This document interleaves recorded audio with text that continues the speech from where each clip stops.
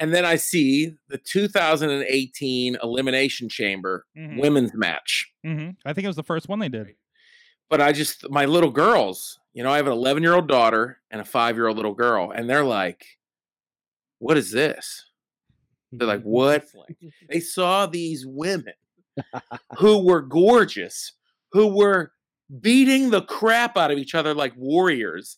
And I saw my little girls' eyes. They were like, what is this? Like they immediately, they're just, especially my little one, this little girl, she is just turned 5. She's tiny little, we call her little chicken. Okay.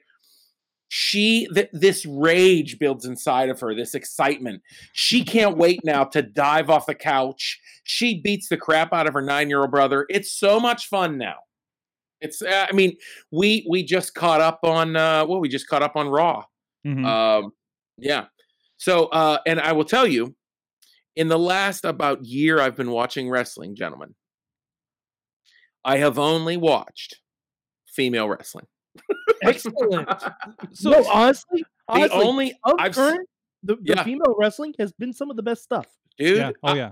I have watched. It's kind of a thing where we'll watch a girls' match and then they'll go like get a shower. So I'll leave on a match, and I'll watch it a little bit.